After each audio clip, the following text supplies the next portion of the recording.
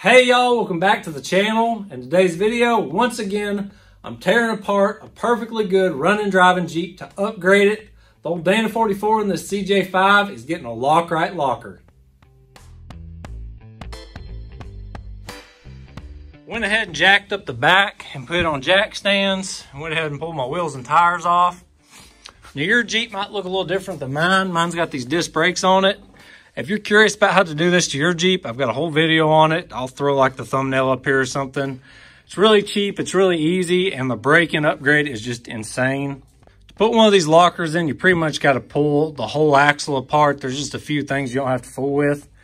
Brakes have got to come off, and this exhaust I just put on, I might go ahead and pull that muffler off and the tailpipe, just to get it out of my way. I think I'm going to start by tearing into this side. These calipers and rotors come off pretty easy the way this kit's set up. There's just 2 bolts that hold this on. I'll tie it up out of the way and then the rotor will come off.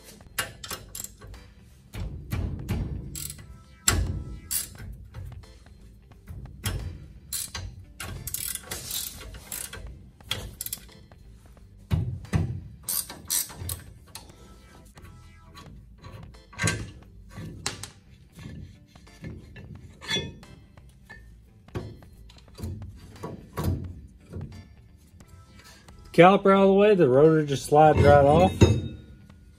Now I can take this grease cap off. And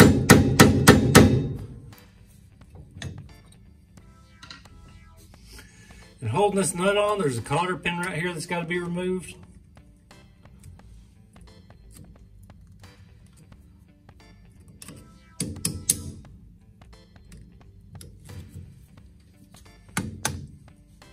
Now to remove this nut, you're going to need a 1 7/16 socket. If you don't have an impact, you need to make sure that you loosen these before you take the wheels and tires off, because otherwise it's just going to spin with the hub.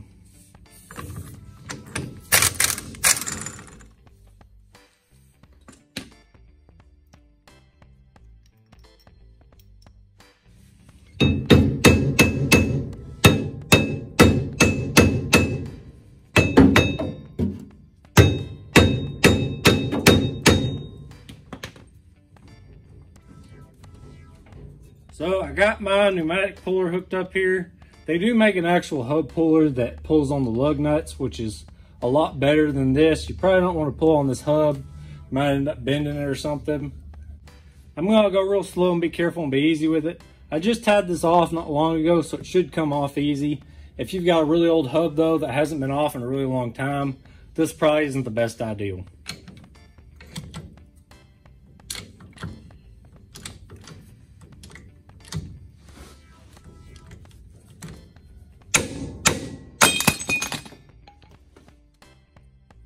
I was on a little tighter than I thought it was. I guess it's because it wasn't torqued down the last time I took it off, but when I put it back on, I torqued it down correctly.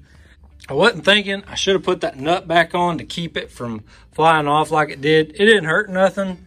This is my caliper bracket from that disc brake conversion kit. So I'm gonna go ahead and take all this stuff off too. And then the fun part is actually getting this shaft pulled out.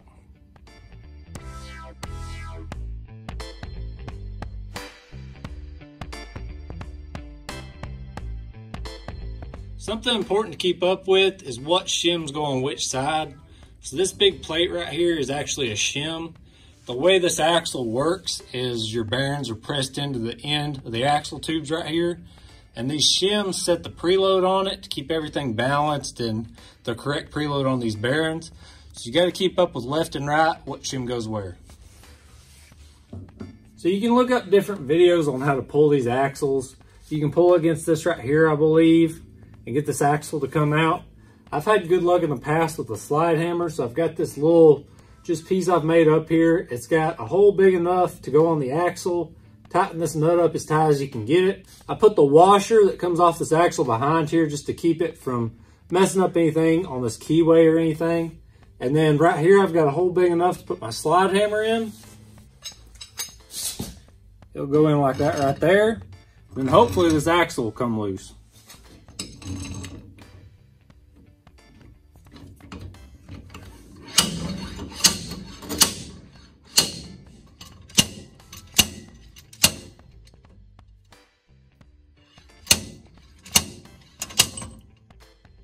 That wasn't too bad. I've fought with them a lot more than what that one took. I think having everything real tight on your puller is the main thing. You want as little slop as possible. Tighten everything up as tight as you can get it. And that way, as much force as you can is going into pulling this shaft out. And what you're really pulling out is this right here, this bearing cup. So maybe this makes a little bit more sense now. This drives in right here. And other than this outer stuff I took off that retains it and that shim, you know, this is what your axle kind of pushes up against to hold it in there.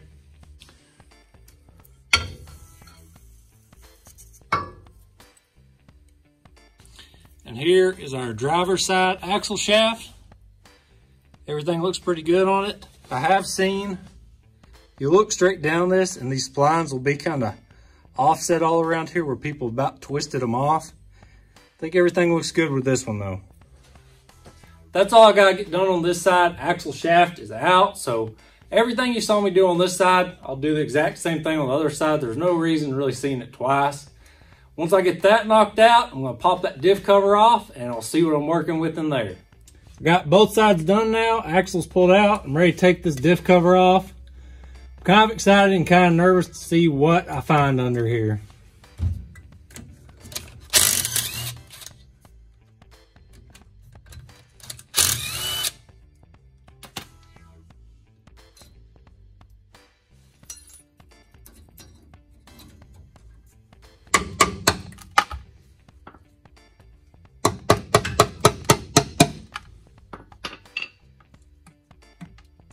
All right, so far so good. Doesn't look too bad.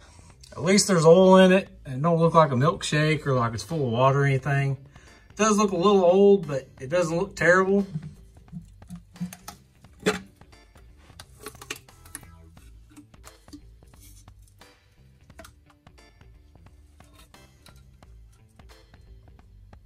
Now that I got that off, it's important not to get too carried away with taking stuff apart. So this needs to go back together exactly like it is right now. And it's important where these caps right here end up at, these need to go back exactly how they are. So what you can do, you can take a punch, or I take a little drill bit and I put me a little dimple right there and a little dimple over here on the housing. So that way you know dot, dot, top, top, top left. Same thing over here, I do 2 dots on the right, and then right there on the housing, I got 2 dots. Now that I got my caps marked, I can pull them 4 bolts out, take them caps off, and just pull this whole carrier out.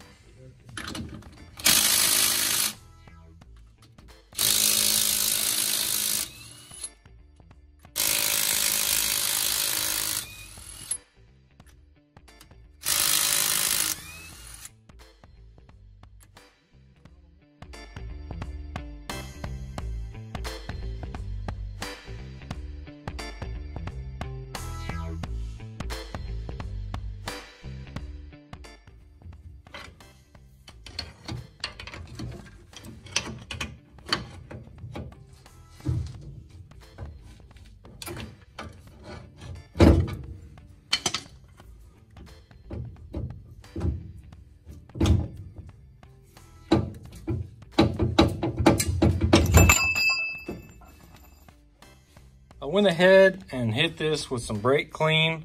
I hit it with brake clean before I pulled it out too. Just trying to get some more of that oil off of it. The less oil you got on here, the better. So before I go pulling this apart, I got to take this ring gear off to get to this pin up under here to knock it out.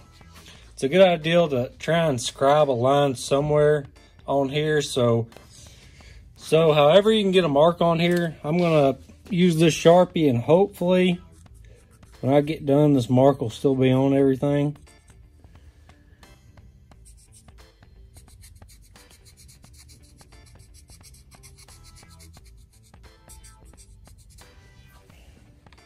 Now, the reason I got to take this ring gear off is this pin right here. That has to drive out to get all your spider gears and everything out of here. So in order to get that pin out, this ring gear's got to come off. To get this off, these are going to be an 11/16 socket. Usually there's like some tabs been up here, some locking tabs to keep these from backing out. I don't know if later models got away from that.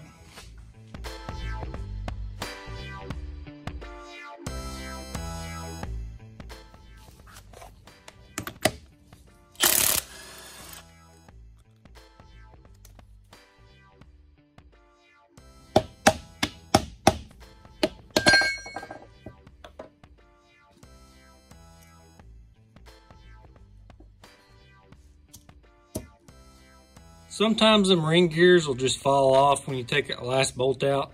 That one's a little snug. You don't want to hit on it with metal. Just use like a little rubber hammer or brass hammer or something. Just give it a little tap. It should just fall right off of there. So now I got that off. Right here, there's a little roll pin in there. And that shaft I was talking about, that roll pin is what retains that. So you need to go ahead and drive that roll pin out, and then that shaft will just knock out.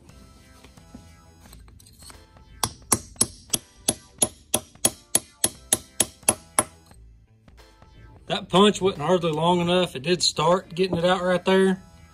But the next best thing I found, I just took a nail and ground the head down on it.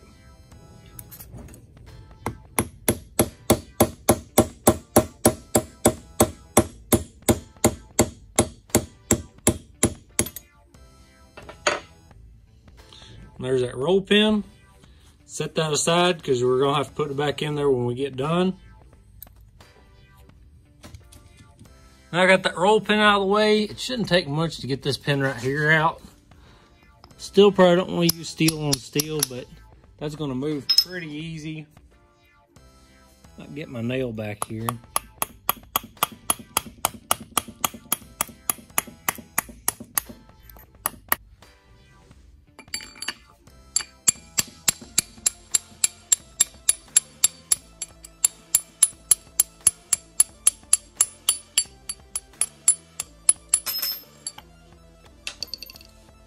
Got that shaft knocked out.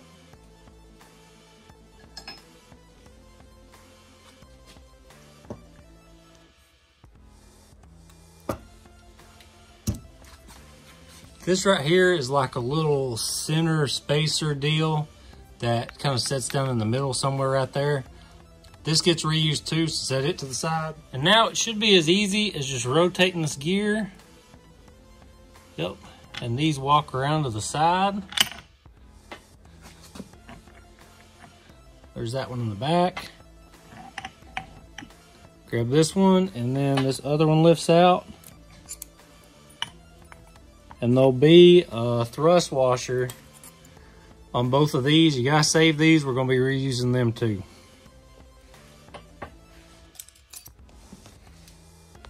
Now that I got everything out of this carrier, got an empty carrier, I'm ready to put the locker in. The locker I'm gonna be using is this Lock Right from Powertrax. Of course, it comes with a cool sticker and the how-to manual. So what's in the box? Well, there's an upper and lower, which I don't think it matters which is which.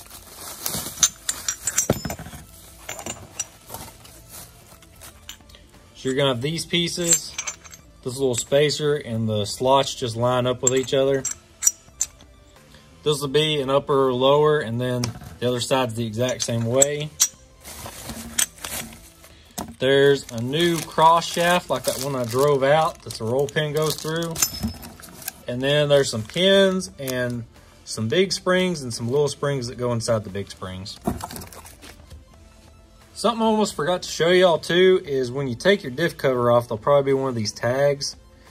And you can't see it on the front side really. It's too pitted up and old and everything. But it looks like the gear ratio on this is maybe 427. 538 would be ideal, but I guess the later ones, they started going to higher ratios for better like highway performance and stuff. First thing I need to do is grab one of these. And I'm gonna take this lower section here or upper section, like I said, same difference. I've got my assembly goo here and I like this stuff. The instructions do say like a medium grease, but this is designed to break down and it's a lot tackier than grease. And I've put a bunch of stuff together and I've still got a big old tub of it. So I'm gonna take this and I'm gonna put it on the underside right here. Just a thin coat.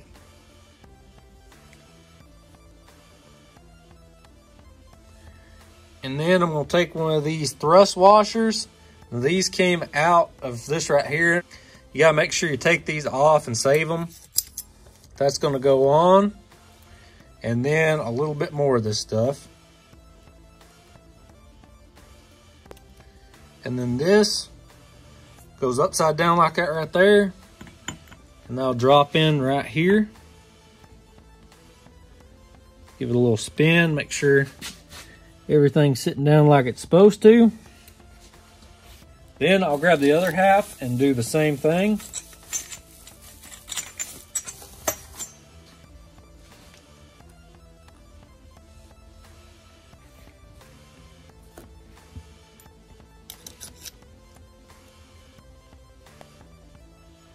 All right, and I got a good coating on that. This one's gonna go on the upper side. Give it a little twist. And that's what your grease, part of the reason you want that grease is to hold it in place like that right there. Now in these pieces, there's gonna be holes, and then there's these slotted places. So in the slotted places, you're gonna wanna take a pin, put a little bit of grease or that assembly glue on it, and then just stick that down in that hole right there.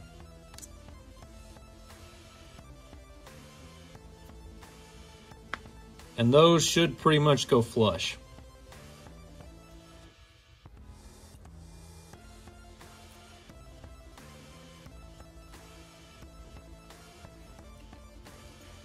Then grab this little middle piece here.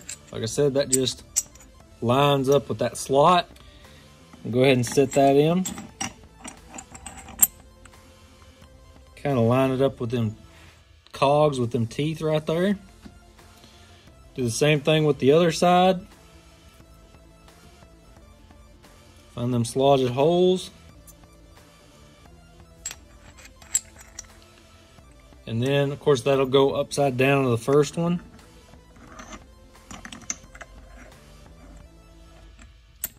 I'm going to rotate this where this slotted portion right here lines up with where the shaft goes at.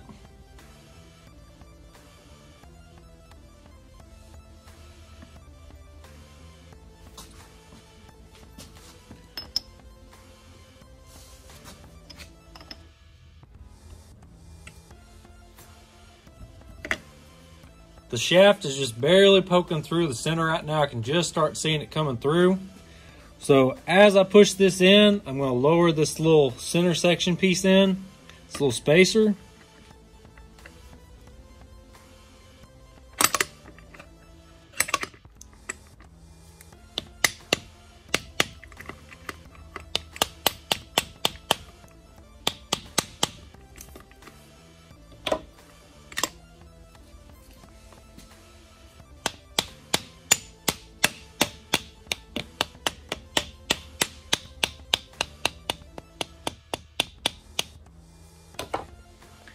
Now that I've got the shaft put in here, that'll keep everything held together. Got that little spacer in the middle, everything's good.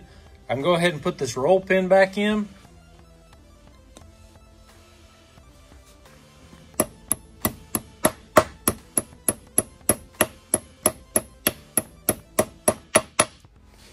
Now here's the part that might get a little tricky. So everywhere those slotted holes are that we put those pins in, you're gonna take a little pick or a screwdriver, and you're gonna work that down into the lower section.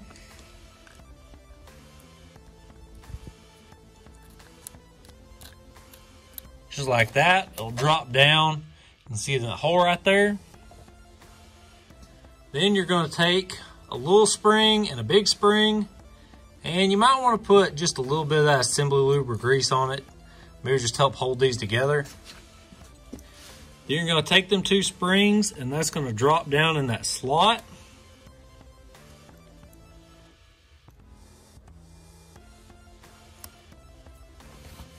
Take your pick or your screwdriver and you're gonna work that thing in.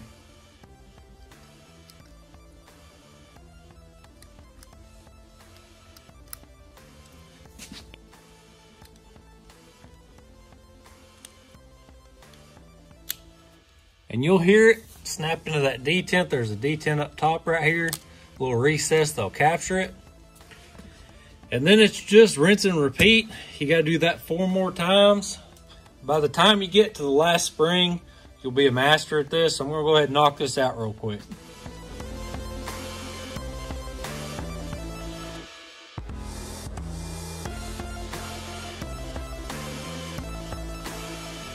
All right, so all the springs are in, the pins are in, everything is assembled.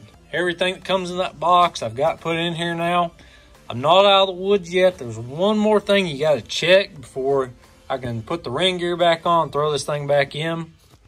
Right here in the instructions, it says the distance between the halves of the lock right, that is between the two drivers, should be about 5/32 or 152 thousandths. The tolerance limits between them are 145 to 170. So it's talking about this distance right here, this gap. I got to measure that real quick. I don't have my calipers with me, but I do have some feeler gauges. That right there is 145. And probably go a little bit more. So I know I'm at least at 145. It couldn't take much more than that. So 145, 150 range, I'll say, which is in spec. Now, if this came up maybe too narrow or too wide, either way, you've got them shim washers that you can fool with. Now, in some cases, the carrier could be so worn out that's just too big. And you could still probably maybe fix that with the thrust washers, but that's really the adjustment you got here. I'm in good shape, so I'm good to put that ring gear back on.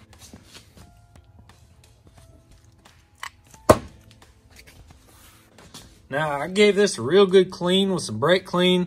Got as much oil out of them holes as I could, because Loctite is not going to stick to oil. You really got to degrease all this stuff real good. And I've still got my mark. Make sure you don't wash that off when you're cleaning this up. That should go right over here somewhere.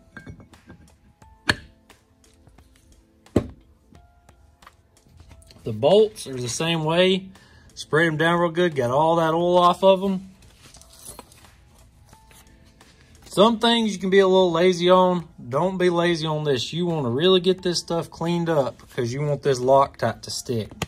I saw a video the other day. Somebody broke down in like a newer Gladiator or something, and the rear end had locked up, and when they towed it back, took it apart, come to find out, a bunch of the bolts to the ring gear had backed out where they didn't set it back up right. Now, I'm using red Loctite, and a lot of people are scared of it. I ain't scared of it. It'll come back apart.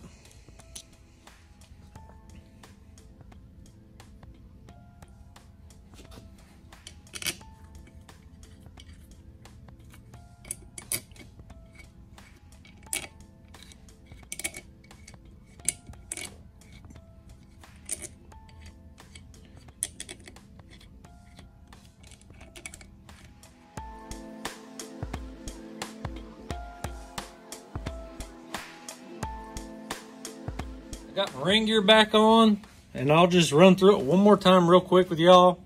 Degrease everything, get as much oil off as you can.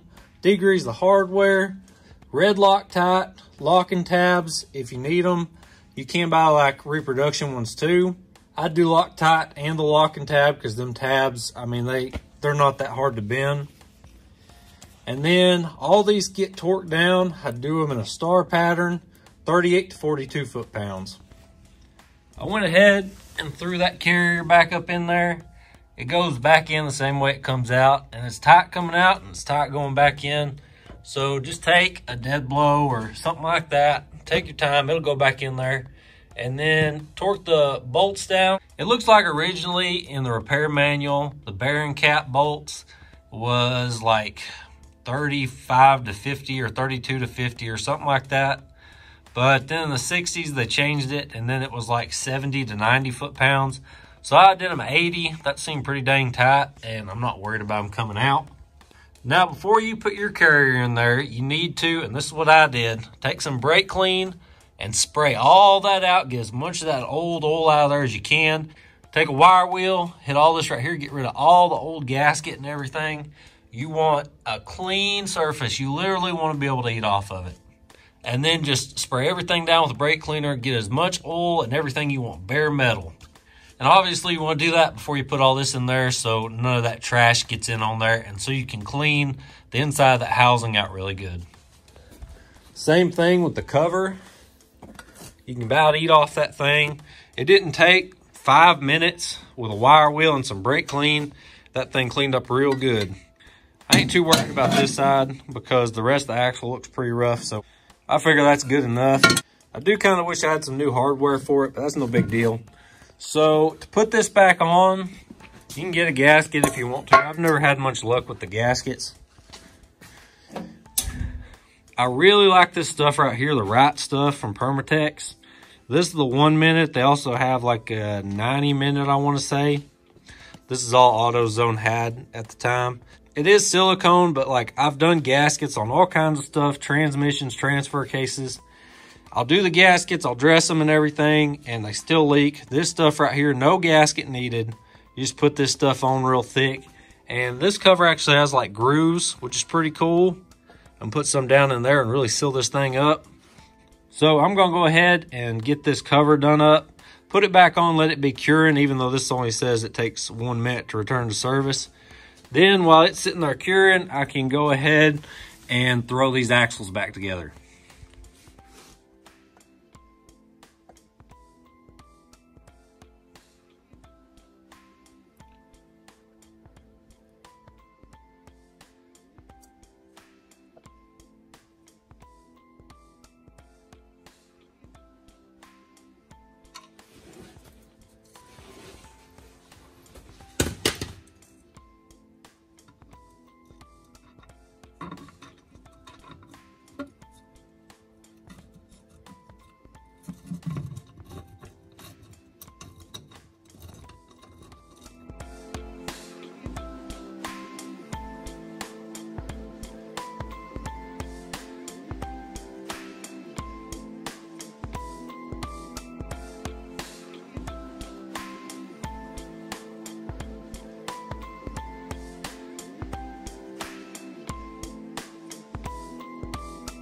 Cleaned this up some, got rid of some of the old grease and everything that was in here.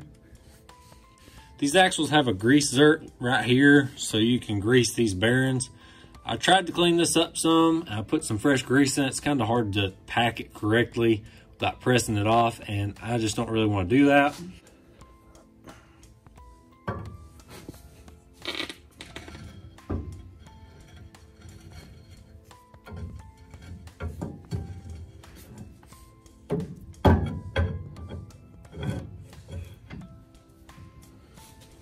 When you're putting your axle shafts back in, do your best to try and keep it off the tube, because you're just going to kind of drag some trash and dirt potentially and then put it in your carrier. It's going to happen. There's nothing you can do about it, but just try and do your best to not scrape a bunch of trash as you push that in. Here's my bearing cup.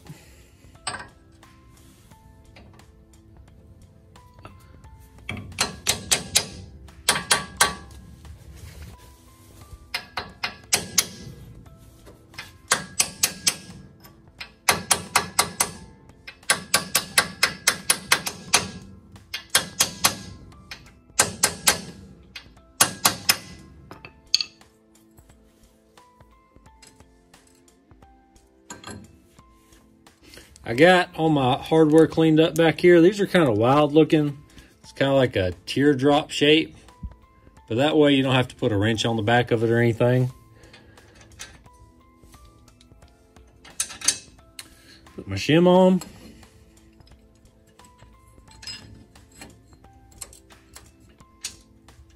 And your shims will probably look different than this one. The other side is a whole stack of them. This just happens to be one big one. Now I can put my caliper bracket back on. I went ahead and got some new rear axle seals. Those ones are super old. They might be the original ones, and these things aren't that expensive. When you're doing jobs like this where you've already tore into it anyways, just like my disc brake conversion video, kind of gave y'all a heads up, like go ahead and order this kind of stuff. You can replace it while you're doing the brakes, and then you ain't got to go back and do it later.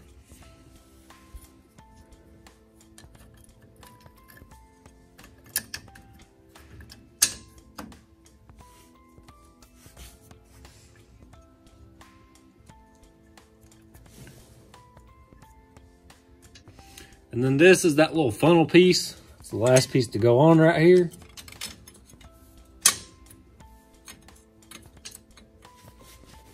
And then all the nuts and lock washers.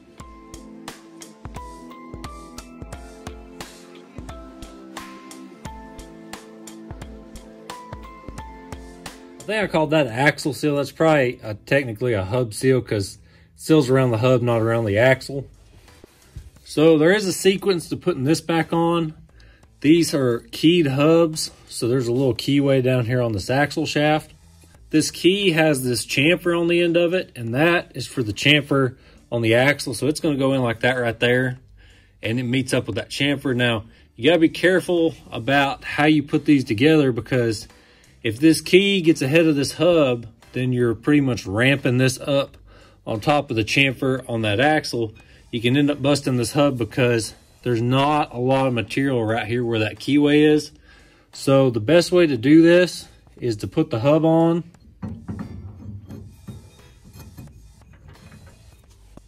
Get it lined up with that keyway, and then take your key. Think about what you're doing. So since that keyway is on the bottom right now, I need this chamfer pointing towards the axle.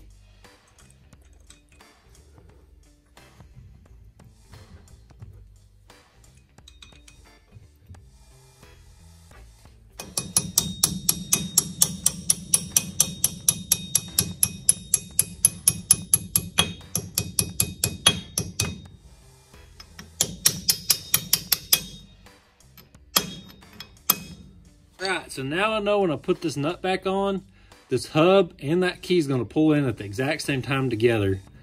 Everything looks good there. So there's this big washer, and then that big nut.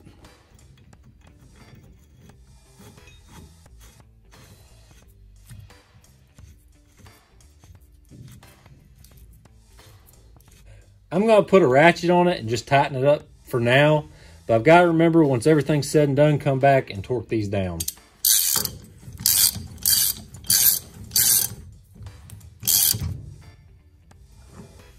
Now I can put my rotor back on, my wheel spacer,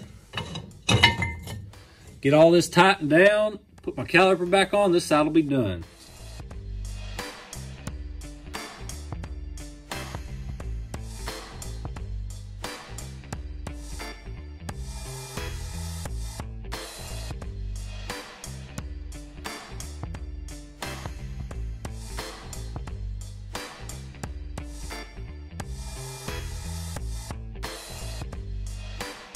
I got both sides buttoned back up now. Everything's back together.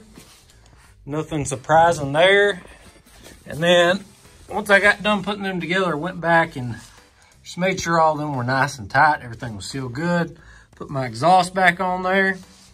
Now the last thing to do, and you'd be surprised how many people forget this, you gotta fill that thing back up with oil. I've got this 80W90 gear oil from Lucas. It's pretty good stuff. And I'm just gonna fill this thing up till it's running back out of that fill hole right there, and this job will be done.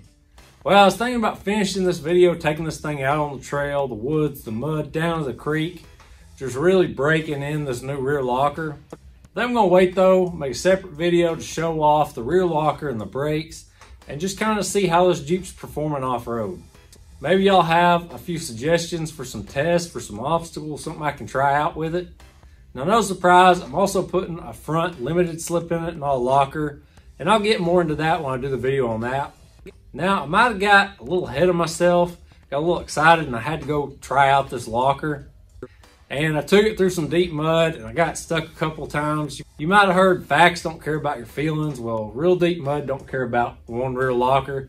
I for sure am going to need that front limited slip, maybe even a locker. I'm going to see. One more thing I wish I could have done is change out that pinion seal. I'd say by this time, most any pinion seal's leaking. I've got one on order, and I'll get that thing installed later.